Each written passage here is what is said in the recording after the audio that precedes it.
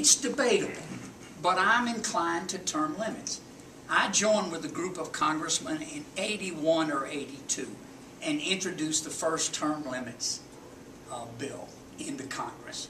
Now, it went nowhere. Couldn't get it out of committee. Tip O'Neill called me and laughed at me. He said, "You really are a freshman, aren't you?" I said, "What do you mean, Mr. Speaker? Term limits? My God, it's un-American."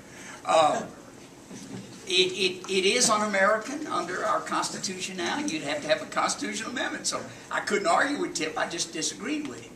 I thought that power corrupts and absolute power corrupts absolutely. Not my thought. Lord Acton came up with that 200 years ago. But it's true. Washington has become a place of power centers. It has come a place of defending the indefensible. It's come a place of retrogression rather than progression. It's become a place of the well-off and the well-heeled and the special interest, not of plain people. And at the heart of it is a set of reforms that is necessary.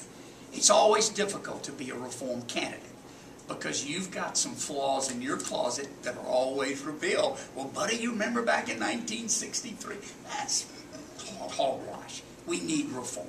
And I know I'm an imperfect deliverer of that message, but by God, I'm going to deliver. It would include term limits in a perfect world. We can debate how long those limits should be. We have limits on the President of the United States for a reason. Those same things accrue to committee chairmen, and Congress has tried to have rules that make a committee chairman rotate because of term limits. I think we ought to go further.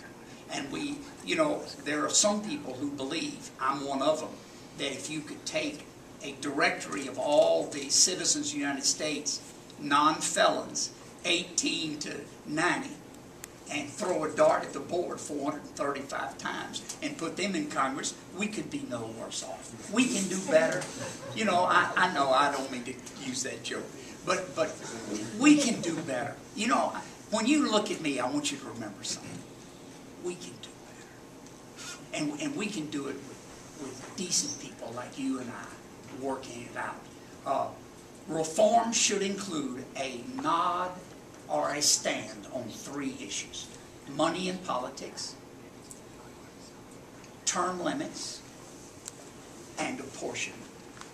How do we reapportion every 10 years and end up with 90% of all congressmen being in safe districts?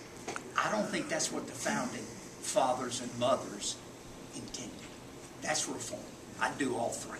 Yes?